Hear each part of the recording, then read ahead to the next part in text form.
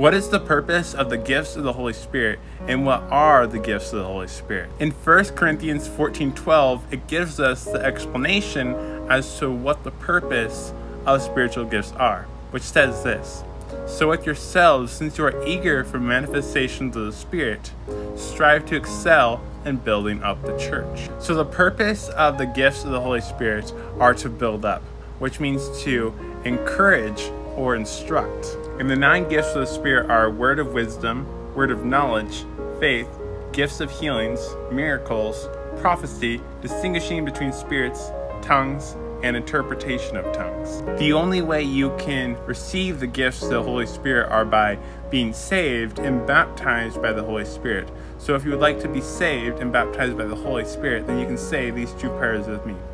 Jesus, I surrender my life to you, and I turn away from my sins. I believe that you died on the cross and that you rose again. You are Lord of my life.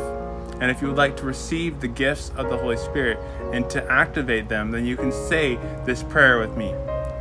Jesus, I receive the baptism of the Holy Spirit in the name of Jesus.